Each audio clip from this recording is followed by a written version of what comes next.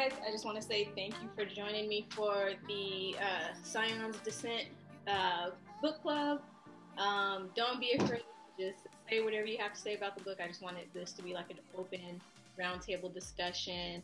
And then in the future, we're going to have other authors like the amazing Annabelle. She's going to come on and talk about Eden Project and all the books that she has to come. So I am author SD Johnson, aka Simone. I wrote the Scion's Descent.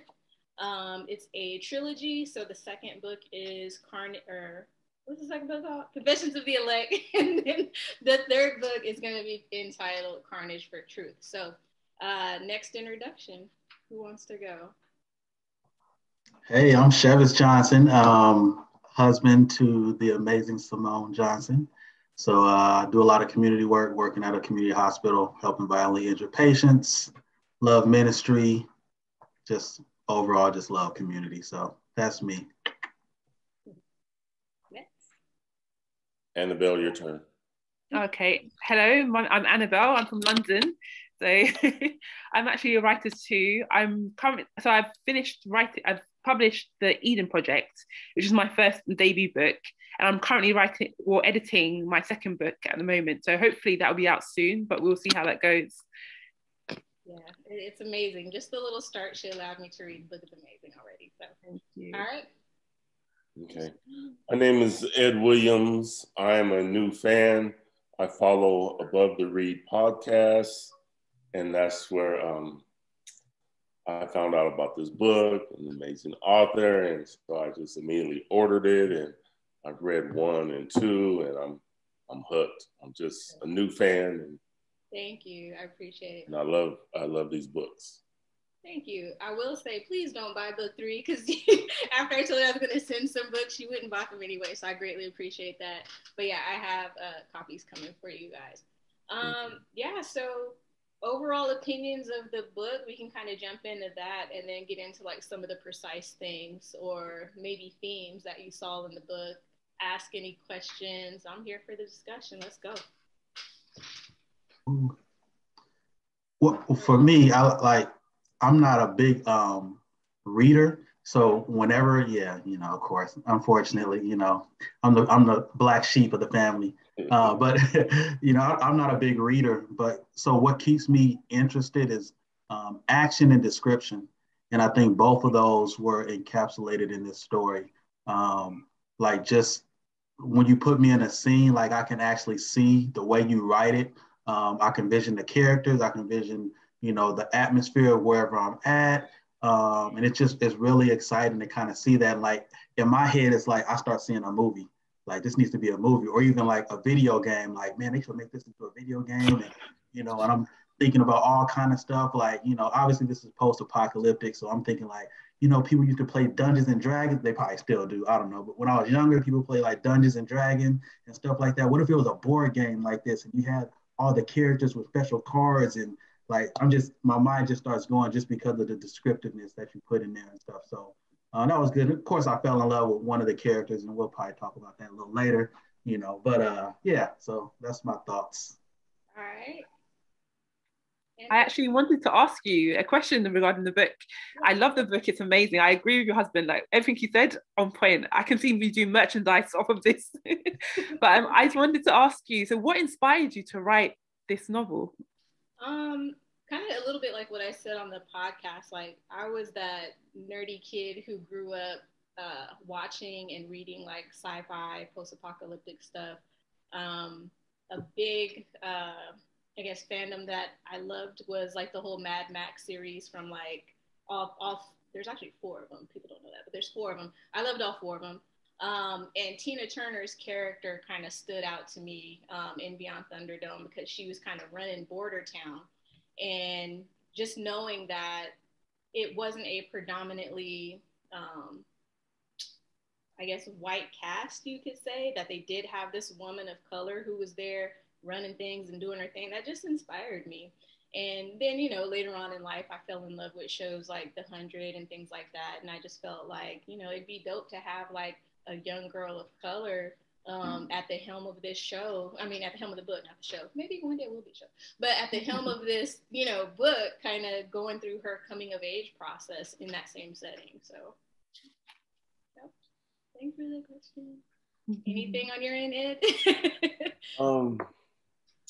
Well, I'm not the biggest reader, but I have a fair share of books that I have read, and what is it? Post-apocalyptic. What is? Yeah. So there's been one other book that I read that was somewhat like this, and I never thought I was into that. And so I read this other book, and then I read your book, and I'm like, man, it's kind of like opened up a whole new world to me, and the fact that the characters are Black or whatever, and it's just kind of blew my mind. And I try to I'm not one of those persons that reads a book or watches a movie and tries to figure it out within the first 5 or 10 minutes. I just like to have tunnel vision and flow, and just the whole between Yoli, Daly, and Solomon. I was like, oh, what's going on here? This is going to be I see some drama, some there.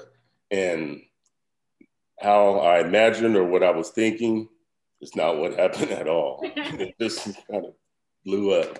Okay, cool. Thank you. I appreciate all the feedback.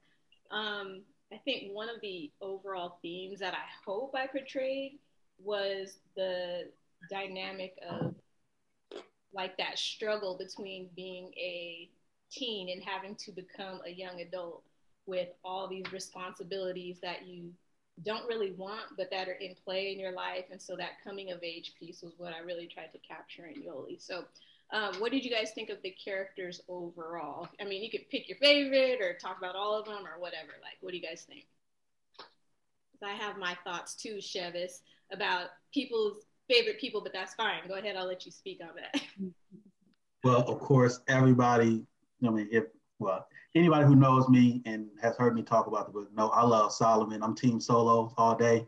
So, I just felt like, obviously, I kind of saw a lot of him in me, or a lot of me in him, however you want to look at it.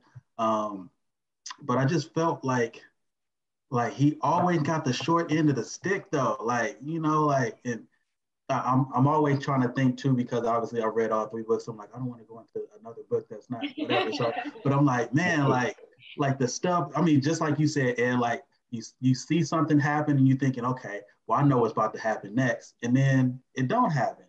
or it kind of happens. And then all of a sudden your dreams get crushed all over again. I'm like, dang, why does it keep happening to Solomon? Like, this is my dude, and then, and that's just from more of the, I guess, the love interest type, you always looking for a relationship in a book, and then you thinking you gonna get this relationship and it's like, wait, or it don't happen the way you want to, and then that on top of just, my man's had to grow a little backbone. I understand, Santana and them was kind of, the villains and everything, but it just seemed like he was getting pumped way too much, at the beginning. And I'm just like, come on, bro, like grow a backbone, like stand up to these people. So I don't know, yeah. But he's still, that's my guy. I'm team Solo all day, every day, and we go ride till the wheels fall off. Okay, thank you. Okay, anybody else before I give mine? So I don't know, I'll jump in, but I really liked Yoli actually. I don't know, I liked her character from the beginning because you could tell like she's been brought up sort of like I don't know the word, but cuddled. So like her leader or shepherd was the guy who like who's her, okay, I won't go spoil anything, but her father in the beginning. So like yeah, so he kind of like doesn't let her go outside the realms of the village of their town or their village. And he doesn't let her like hang around with the locals. So I kind of felt sorry for her. I kind of imagined her life being very secluded. And so when I saw when the opportunity for like a difference to happen, I was like, yes, this is her opportunity to like get out there, experience the world. And then obviously I'm going to spoil it, but then anything in book 1, talk about it. As long as we're not into book 2, if they haven't read it, too bad. This is our book club, so go ahead. Yeah, so I really got for, and I was like, I drew towards Sella, her friend, what was her what do you call it? Her Daily. daily? That's it, yeah, her daily. So like, yeah, I was thinking I wanted to see the relationship develop between the two of them because I really love friendships in books. So that was very interesting. I even love the way you've done the language that they speak. Yeah.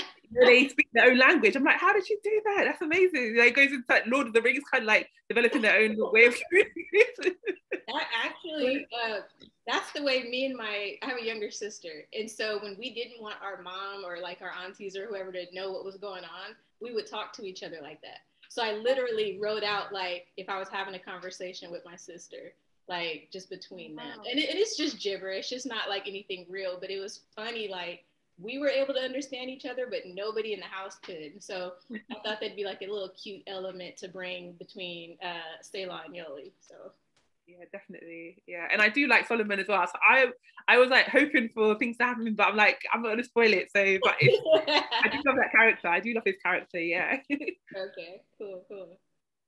So for me, it was the daily and Selah in the very beginning, because to me she was like the badass, the protector, the friend. I don't know. Maybe that says a lot about me, but I just like that her role was.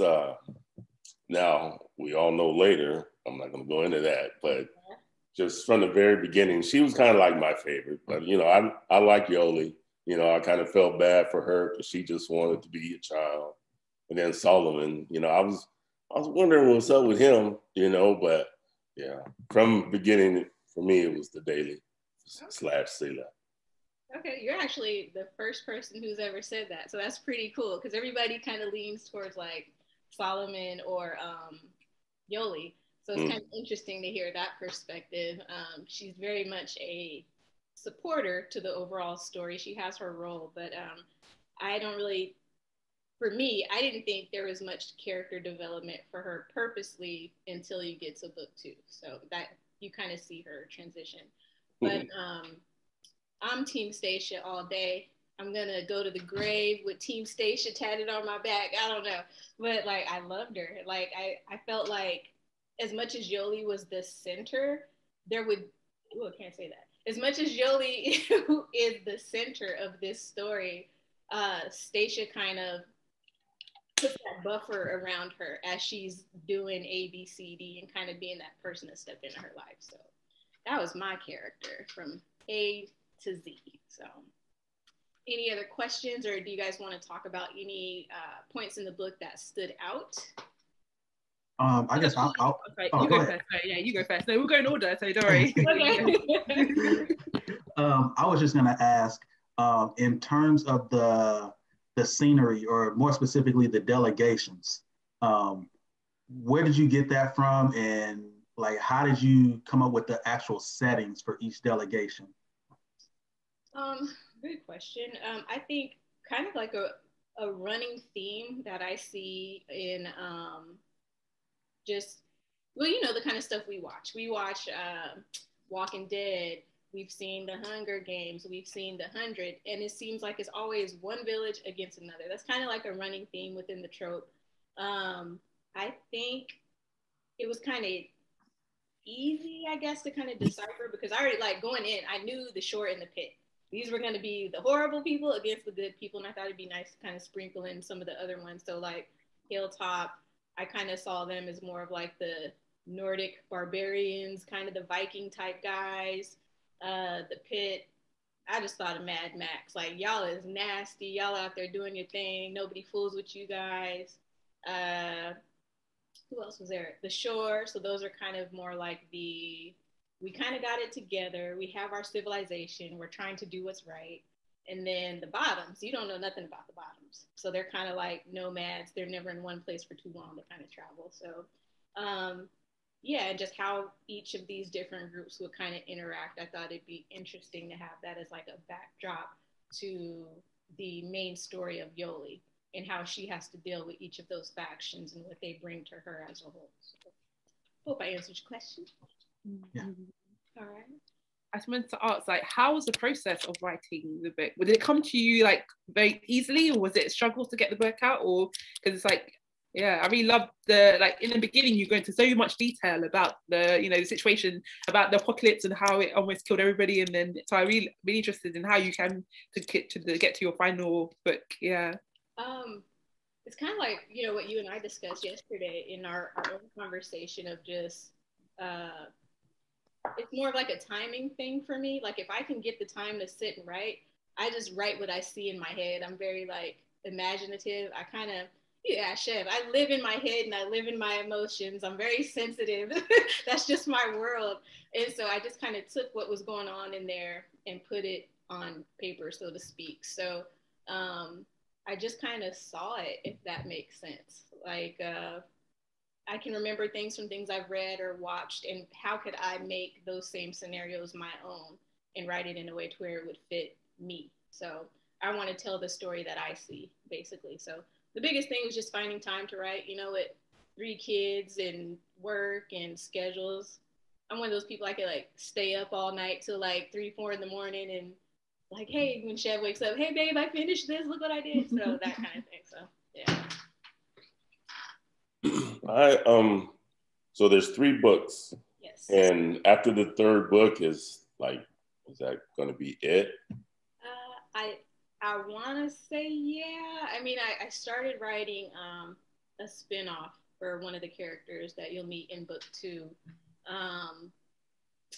Sheer. We'll just spoil that. Sheer. So she'll have a spinoff if I choose to finish it. I'm working on some other stuff right now, but hopefully I'll come back to that. But I think once you get to the end of the 3rd book, you're kind of like, okay, hopefully the readers will feel satisfied, like they had adequate enough time with Yoli and her drama. So we need a solo spinoff. no, we don't. Yeah. We don't need a solo spinoff.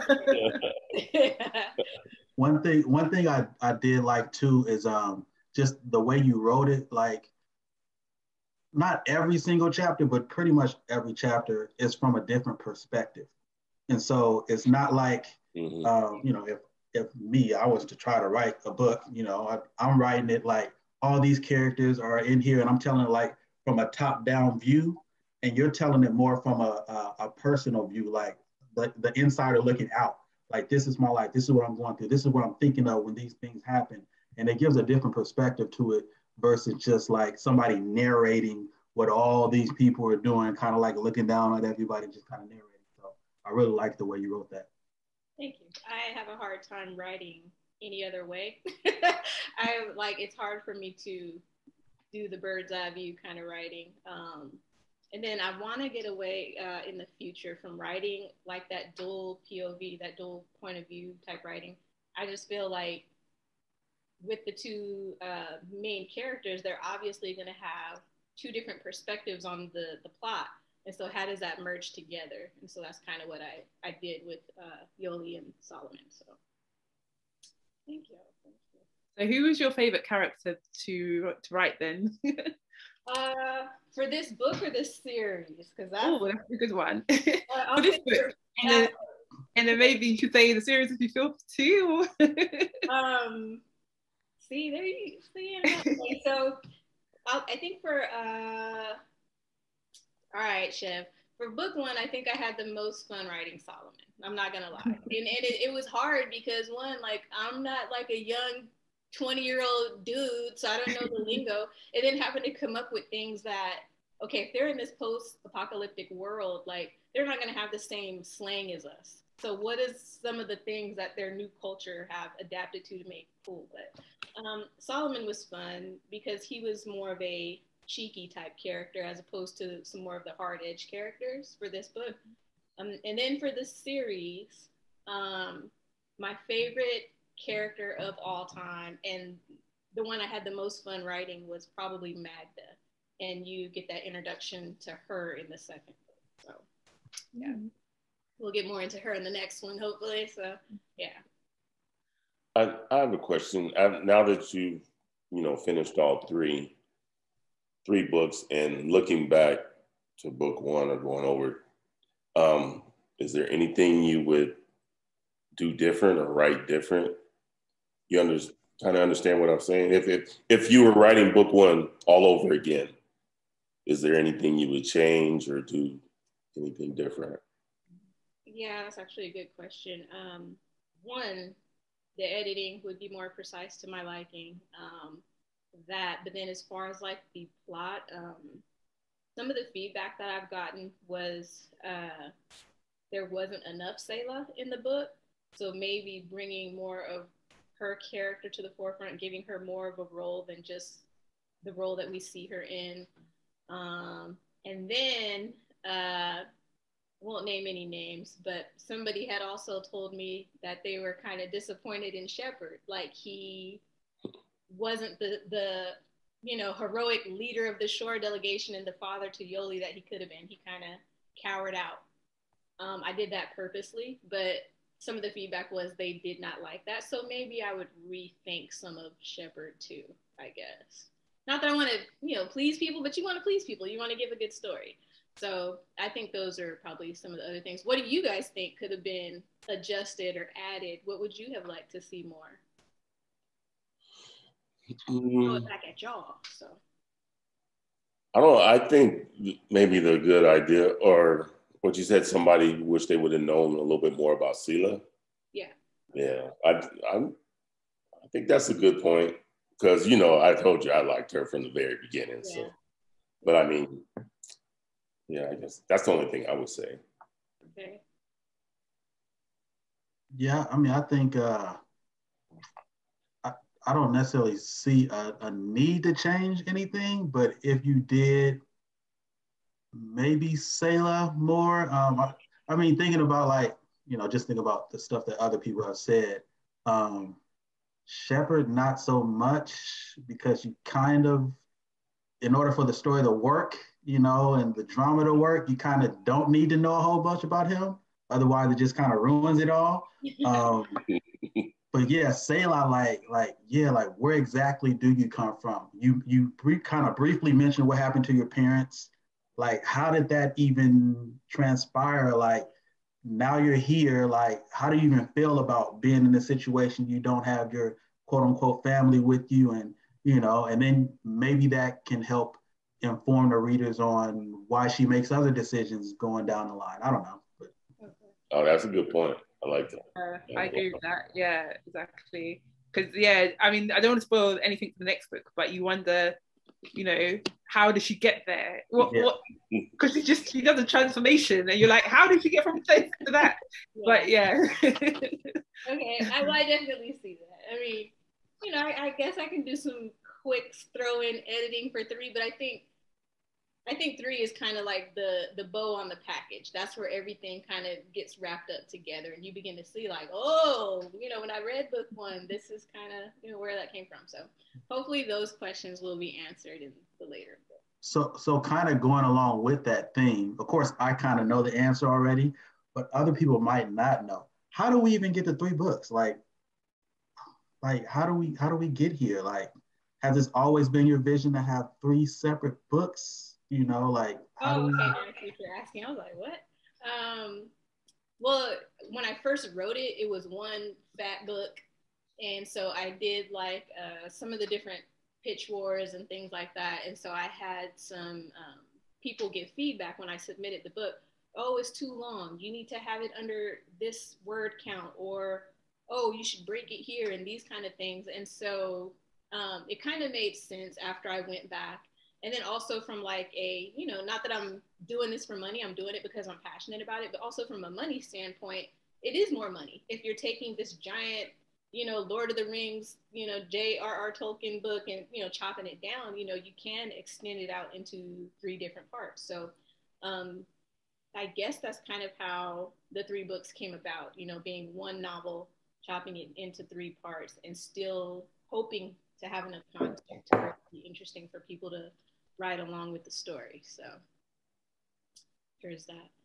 What I wanted to ask, excuse me, what were some specific scenes that stood out to you guys? Because I know what my favorite scene for book 1 is, but what are some of the scenes that stood out to you guys, or that you liked, did not like, that kind of thing?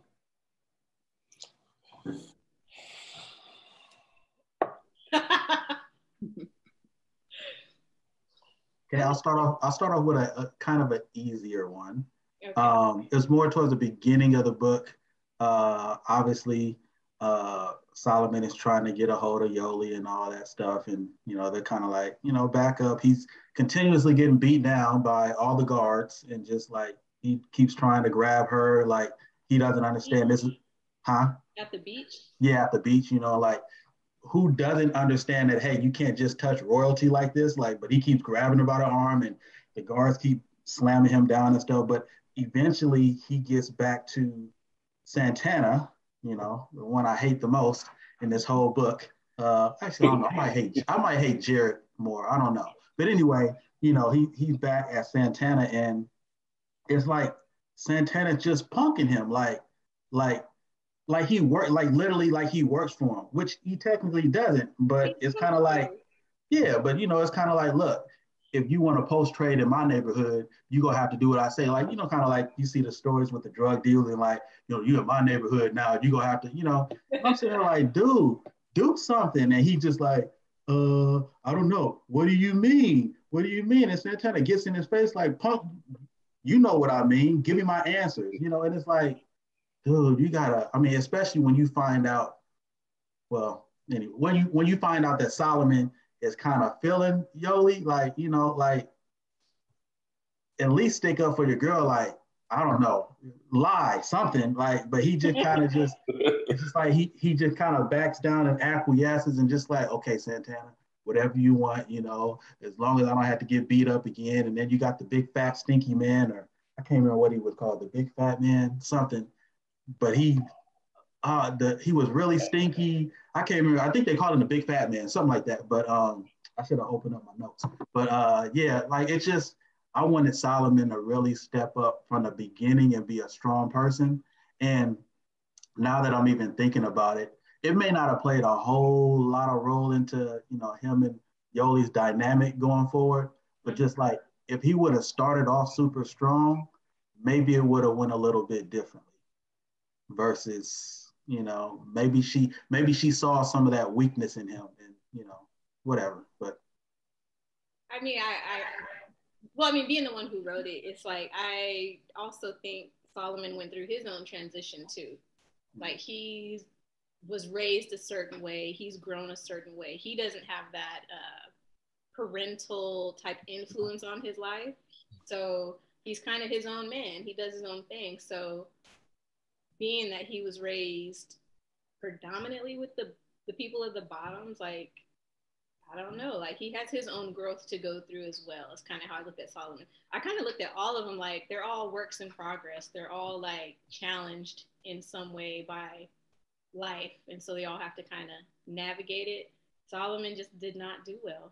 I don't know what else to say. oh, and that guy, his name was Fat Man the Gatekeeper. The That one. gatekeeper guy. Yeah, yeah, yeah. With the cigar, chewing on that cigar. Yeah, yeah, that one. Yeah. Oh, leather skin. Yeah, that's good. Yeah. I think for me, it was, I'm trying to remember the situation, but when it came to a head, when, I don't want to give it away too much, but when Yoli, Stella, I don't know if Solomon was there, I can't remember now, but when and Shepard is there, and then I think Jared four, and yeah, four, and then they all come to, when it comes to that situation, when they all come to a head, and exactly, so that to me stood out really distinctively. So I was like, oh, okay, what's gonna happen here? Because it's like that's where all the action was like really building up. So I was like, okay, I want to see what happens here. And it doesn't go, I don't want to spoil it, so, but it didn't go how I expected it to go. One of the reasons being because the friendship between the two girls, like, because it kind of like affects them there. So I won't say too much because I don't want to spoil it, but yeah.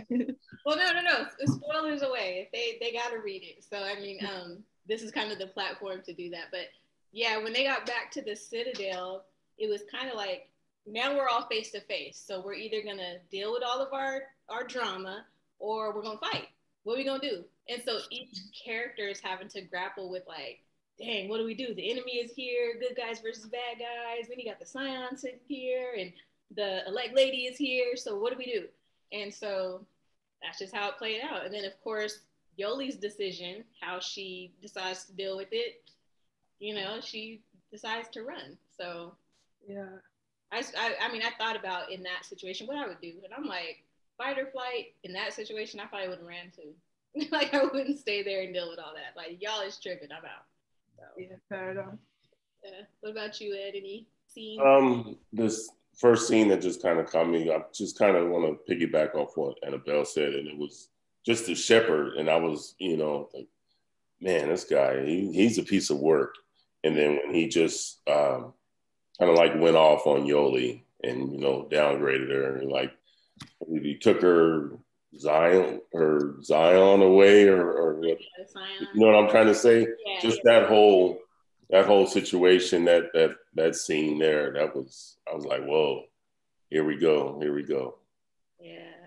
And it's like, then you find out like, dude, you're not even living up to like who you're supposed to be, and you're talking less about me. So again, putting that frame of mind in like a young-minded, person's body, I guess, somebody who doesn't have the, I guess, maturity or leadership like he does, and how contradicting and hypocritical that would be to see that in her father. Like, you're going to talk to me crazy, but then later on I find out A, B, C, D about you.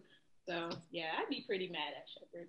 I think the hardest chapter that I think some people have grappled with is the kidnapping. That whole scene where the group has to enter into the pit to go get her back. I've heard a lot of interesting feedback about that chapter. But the part for me that I really liked writing, weird to say, is once they're all in the bunker, like kind of towards the end of the book, Solomon stationed Yoli, and Yoli's kind of coming down. She's detoxing. She's wrestling with her emotions. She's looking at Stacia differently. Life has changed her. Her trauma has changed her.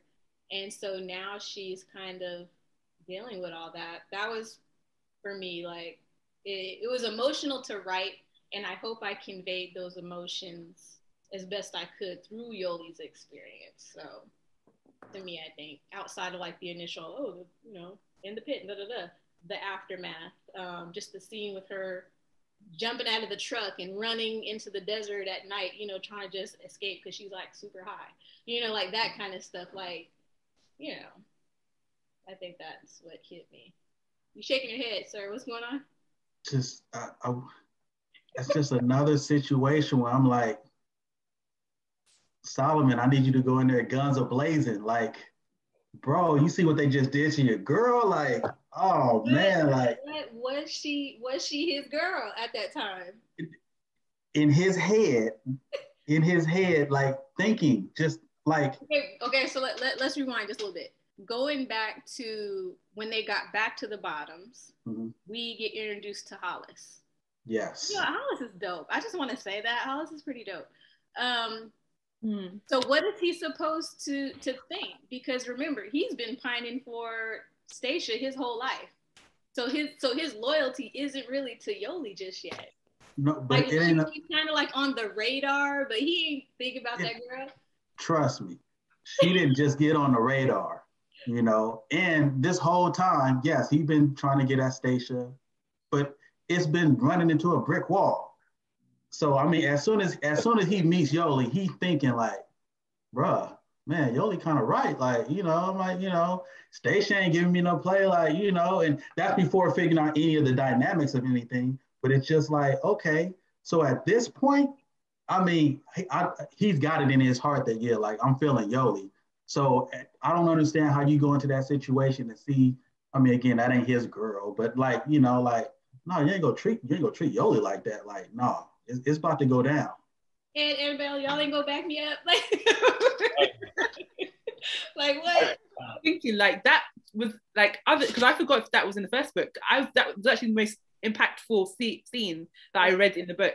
Because the way you described it was so beautifully done. Just like the way you described it, it wasn't her. Like, you made it like, oh, this is just a random girl, and you described what was happening to this random girl, and then it clicks. Oh my god, that's Yoli, because the way she was behaving was so out of character, like from what we've been taught in the beginning. So I was just like, that was a very good scene. And so it's like, and then grappling with the situation. I do agree. I would like to see Solomon have, I don't know, but everybody did. everybody did what they could. I imagine, like Askia, Solomon, they all got in there, got her out, and like so. I don't know if there's more that could have been done. I don't know. So yeah. That's what I'm saying. Like, what else did he do? He carried the girl from the crevasse all the way to the bunker. He did his part. I mean, okay, so putting this in real life situation. Like, you ain't gonna carry me back to the bunker through the crevasse? That's not what I'm saying. What I'm saying is like this is on topic, but it's a little off topic. So like when we talk about the dynamics in like me and your communication styles and stuff, like you would like me to be more emotional sometimes, right? Yeah. I think this is a proper situation when Solomon, like, this ain't just, okay, let me get you out of here, babe, and get you to safety. This is like, no, you go in there guns and blazing, then we'll get her to safety. But she gonna know that, no, I went in there to war for you. Like, not just, oh, let me get you out of this bad situation. So it just was, I think he should have done more just to, But I don't think he even realized who Yoli was to him at that point because of Stacia. And then when they're in the bunker and he finds the ring, the intent for the ring was not for Yoli, it was for Stacia. Mm-hmm. And so it's like he's not tripping off her at that point. So. And Yoli was like all over the place. I mean, what was he supposed to do? How much running after and protecting? And because I mean, she was fighting. Everybody was going left and she was going right, and yeah. So that Yoli was a piece of work. And Solomon to have those feelings towards her, I think that was probably still a little early, for Solomon to know, because he's like, she was a wild child for real. Yeah, I agree. I definitely don't even think he was really thinking about her until he got that stamp of like final rejection from Stacia. And then once Stacia was like, then he wasn't worried about it. What do you guys think of the addition of the bounty hunters and Hollis? That like doing too much, or did it work? Because it works later. That's what I'm trying to think of what was shared about Hollis in this. So for book 1, you meet Hollis when they get back to the bottoms. Yoli's missing at this point. And basically Solomon kind of watches the relationship between Stacia and Hollis from afar. So there's obviously, history and chemistry there, and it's rubbing Solomon the wrong way. And so now he's in his feelings like on a 10, so, he feels a little, and it took the bounty hunters to go get Yoli, with the assistance of Stacia, obviously, and Solomon. They really didn't do anything, but it was the bounty hunters who went and got Yoli back. So, Yeah. I think Hollis is gonna be able to do it. We know that. At that point, the story and Yoli needed the bounty hunters because Solomon wasn't gonna be able to do it. Yeah, absolutely. Yeah. I think Hollis was he was an interesting character when he showed up, and I wasn't too sure. Like, I didn't like him. I did not like him. I just was like, oh, okay, this is, and then, start seeing the dynamic with him and Stacia a little bit. But then when the family interjects, I'm like, wait, what? This doesn't, like, I kind of started not liking him then, because it seemed to me at least that he wasn't being like upfront, like, hey, like, by the way, wait, what are you talking about? I think you're in book 2. Okay, so that's what I was trying to say before. Okay, well, never mind then. Never mind. Never mind. I think you're in book 2 right now. Okay, never mind. Yeah. Yeah, I think it was necessary to because I was thinking, how are they going to get her out of there? So I think it was necessary to have another force come into so I can see why you put them in there. That made a lot of sense because they needed a bit of arm power. So I agree. I think when I first, this is going a bit into book 2, but when I first met him, I was like, who is this person? Why is she behaving like this around him? Like she's being submissive to him, and and then there's Solomon who's been there all that time. I was like, no, something's not right. But then in book 2, it unravels the situation. So it's like, okay, that makes sense. So I think it does play an important role in the book. Yeah. I think book one is merely just a setup for books 2 and 3. I feel like this is all the backstory to what happens in the second and third book.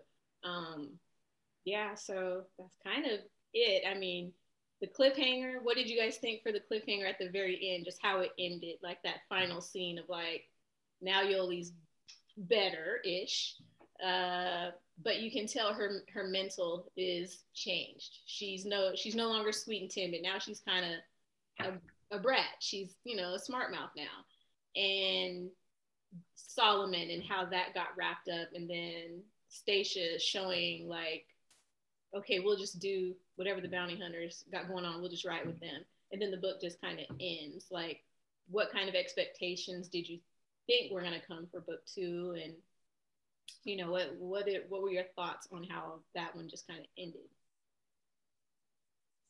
I mean, again, for me, I just felt like I thought, at least from the Solomon and Yoli standpoint, that Solomon was gonna kind of step up and kind of be that like white knight, like the knight in shining armor, and get everything back right, and don't worry about the trauma. I'm gonna help you through this, and like I thought it was gonna be all good, and then that was my thinking.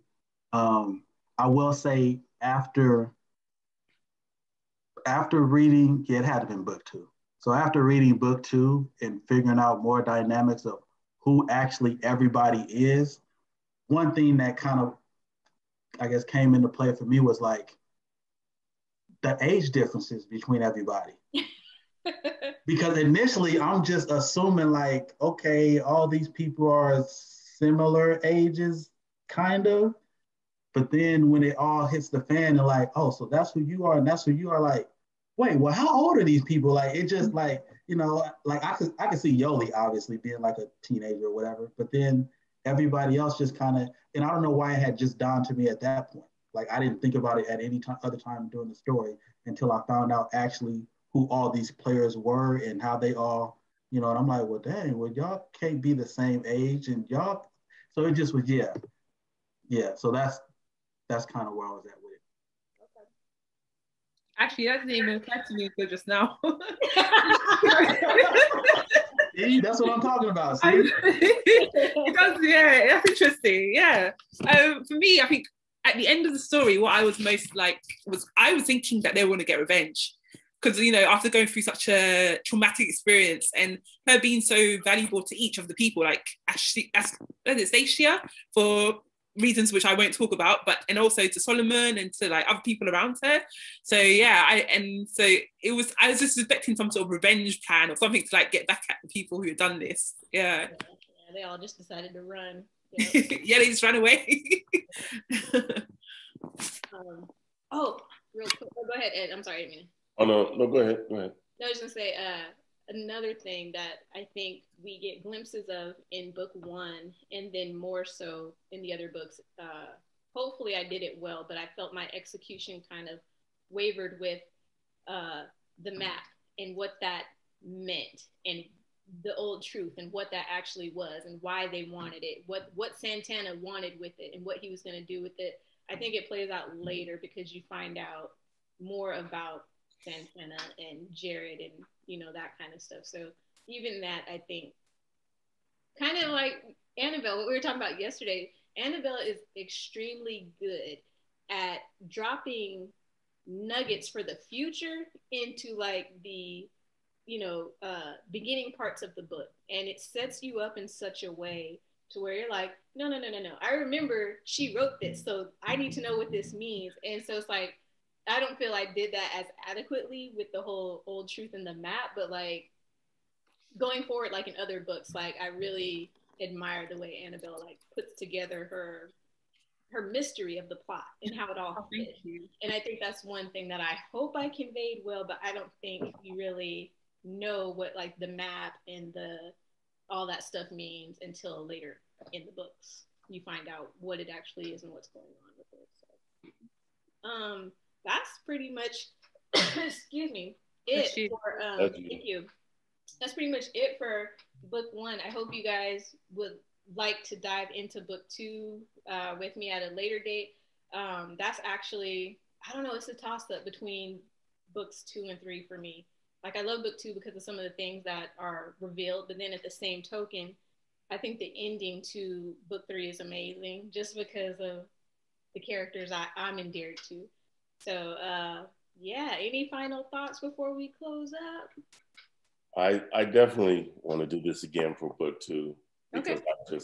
I just finished it, and like Okay. book one was awesome, but after finishing book 1, I was like, oh man, I gotta dive into book 2, and book 2 to me was amazing. So yeah, that's because I'm trying to hold back. We're discussing book 1, and you know I'm fresh in my mind is book 2, so I don't want to say too much on Right. spoil book 2 for. I know you see me having to like wrangle Chevin and be like, no. Yeah. Okay, well, I mean, I appreciate your guys' time. We'll definitely come back for book 2 and do it again. This was a nice little starter. Yeah, so I appreciate you guys. Thank you for reading the books. And then for everybody else who watches the clip, I'll add where to find the books and all that good stuff. But thank you guys. Appreciate you very, very much. See you next time. Thank you. Have a good weekend. Have a good weekend. Bye. Yeah.